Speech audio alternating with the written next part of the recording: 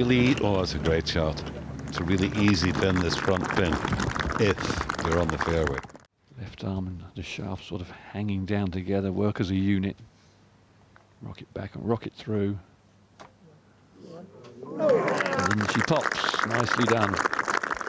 And Thomas, 142 to go from the left-hand side of this fourth fairway. Maybe a bit of wedgication here. Okay. Ken's been working on his ad-libs again. There's a lovely bit of wedge work. Little right to lefter here for Justin Thomas. Needs to start it outside the right edge unless he hits it very firm. Good thing he didn't start it much outside the right edge. It tried to wiggle back out the other way. Or any firmer. It was missing, wasn't it? Not a long club from here, just a 9 iron or something down the hill. 8 to there. Well, it was the right one. Another two beauties so far into the par 3.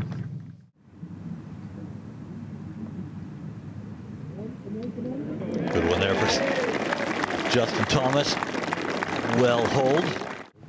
Thomas just a wedge shot here. His third shot after splashing out of the right fairway bunker.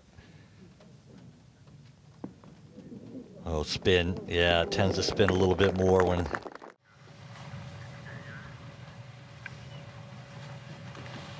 Oh, just turned off. I was just about to say boom. It was more of a wriggle. 45 feet. Nothing difficult to cope with on this putt. Simple pace, slightly uphill, good greens now. But he had to sit down for a while at lunch.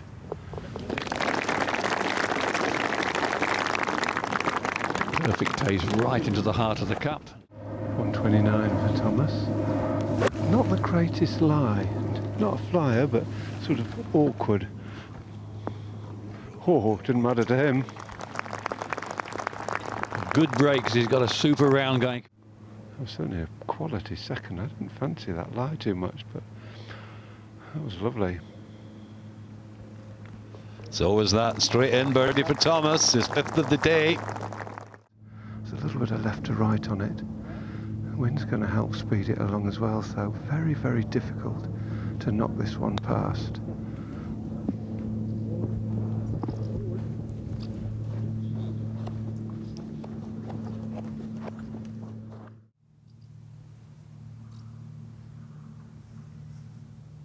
Yes, he can't. It's easy to get it. It's 15 feet short, but it's very difficult to get it closer than that. They really hit it hard. Ooh, you beauty. Go on. Yeah, pretty darn good. Saturday and Sunday at the Aberdeen Standard Investments Scottish Open. Well done, Justin. It was a good up and down for Stone. It was a great up and down for Thomas. This is straightforward. Gradually uphill. And it's a beautiful strike. Just beautiful, and it's great to watch. I mean, that is world-class plus. Simple little chip, and he made it look simple. 200 yards for Justin Thomas. No wind right now. We're behind trees. Very little up above them anyway. Lovely backstop to this pin. Pin's right at the back. Big slope. Oh, that's a beauty from Thomas.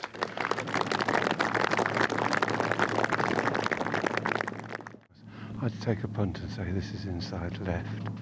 Certainly not much there. Spot on, Mark. Beautifully holed once again. Flush in the centre of the cup. Perfect pace. And 8 birdies today. To get to 12 under. Go, go, go. Right in the middle, just short. That's a great day for Justin Thomas. 8 birdies. And he looks as if he's enjoyed it today, Sam. He's been playing the game with a smile on his face. I think he's enjoying the challenge. And why wouldn't you? 64 for 11 under. He's only 3 off the lead. I enjoyed the score, I would say. It was nice to, it was very weird teeing off and I think I was probably in 45th or 50th place. I mean, at 4 under par after one round, it's kind of crazy. But you know, I knew I needed to kind of keep the hammer down and make a lot of birdies, and I was able to hit some good shots and make some key putts to kind of keep some momentum going or gain some kind of going throughout the day. And do you feel like you're learning the course as you go, since you were new to coming here between yesterday and today? What did you notice? Maybe a little bit. I think this isn't like your typical links, golf, traditional links, where there's a lot of kind of nicks and crannies to it, where you kind of have to use different slopes. I mean, you still do have to, but it's a very modern style links to where, especially with the conditions we've had and very little wind to no wind, and being softer, it's more, I guess you could say, American style. Obviously, you can still run it, and the ball's going quite a bit farther, but I don't know, it's not quite as linksy or doesn't require sometimes the course advantage or whatever, home course advantage. Well, you're at a really nice position now. It looks like you could be 3 shots off the lead going into the weekend. How does that feel? It feels good. I feel, you know, I've played well the last couple of days. I've made some putts, which is something I've been working hard to get back to doing. I feel comfortable over really a lot of my game right now. So I just need to keep continuing to do that, not only for the rest of the week, but the rest of the season. If you want to watch another European Tour video, click here. If you want to subscribe, click here.